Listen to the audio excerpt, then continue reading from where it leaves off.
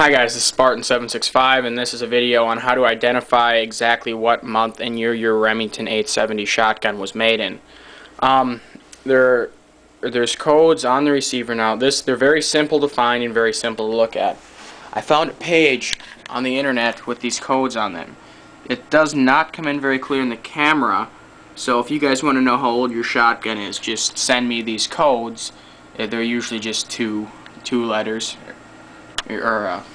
Just two letters, and I'll tell you how old it is.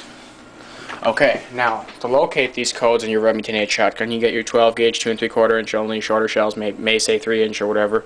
You got your choke, which is full, which obviously it's not anymore because I set it off.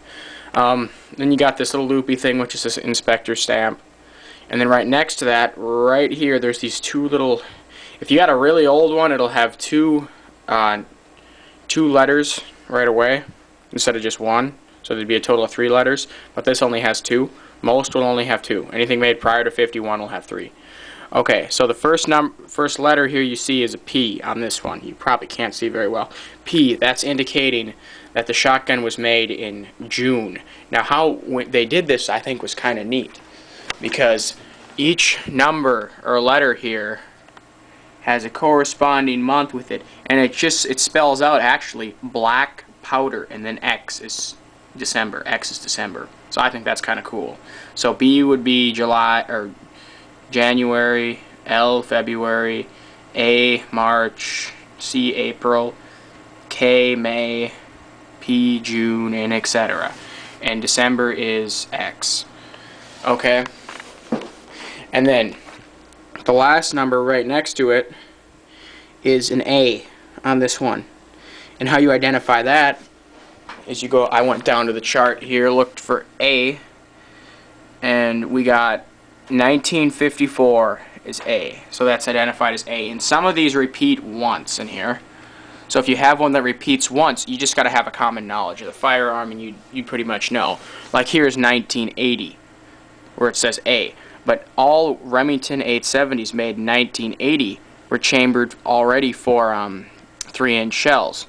So that's not valid for this shotgun, because all 870s made in 1980 were chambered for 3-inch, and this is only chambered for 2 3/4. So that says this was made in 1954 in June.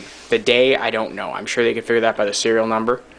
Oh, another thing I'm going to answer from people who are asking whether or not, because sometimes they did put 2 3/4 inch barrels on a Magnum receiver, because once they started to come out more with Magnum, they just made one receiver because it was easier.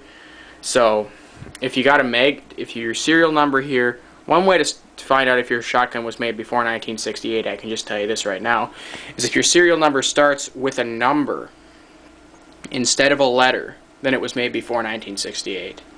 And the number in the back, the letter in the back, I don't exactly know what this V means, but I do know that if it's, I've been told this by the guy at the gun shop, and it says it on this form here too, that if you have an M at the end, it means Magnum. It's a Magnum receiver.